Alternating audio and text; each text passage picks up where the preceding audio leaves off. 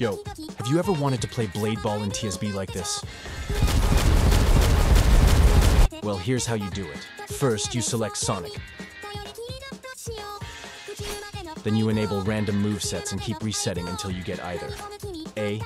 Praise Peril plus Explosive Shuriken, or B. Praise Peril plus any Saitama ult. If you get A, then you're fine and can skip this next step. But if you get B, you just need to use the Saitama ult. Then turn on no stun, throw a Shuriken, and then the other guy needs to counter it, and you just play it like Blade Ball. You auto-cly. Spam Praise Peril as fast as you can.